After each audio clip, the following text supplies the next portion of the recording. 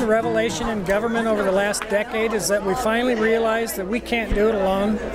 Government doesn't stockpile household supplies, pet supplies, food, clothing, shelter issues. Government's not in business to do that, nor are we prepared to do it. So what we've realized over the years is that it really is a partnership between business and government and our nonprofits and our non-governmental organizations that provide that support across the board. Los Angeles, as you know, is at risk at some point in time. It's not a matter of if, but when an earthquake hits. And so we know that this market, Walmart is relatively new to the LA area. We want to show the community that we bring value in what we can do in the area of preparedness. During Hurricane Katrina, Walmart was one of the first companies on the scene, passing out food and water, whether it be here in the United States or internationally. We're in 28 countries. We know that we can play a role.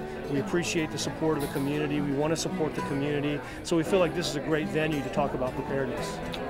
I have two rabbits, so I have Rocket and Nibbles. My children named them, so they're very original names.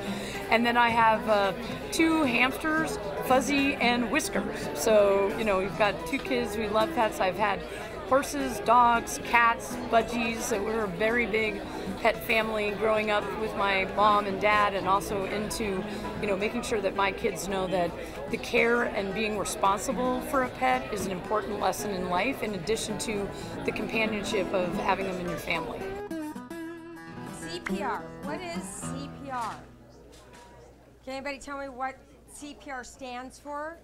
C stands for cardio, P, pulmonary, R, resuscitation. I feel like I'm doing a cheer. And in the terms of preparedness, you can add water for your pet in the bag, and you can add food that comes in various different packets, and you can still have a neat and tidy little bag that you can throw over your shoulder and do a safe evacuation with your pet. We have to make sure that we have the food for our beloved four-legged creatures, water, medicine, all the same things you would have for your own family.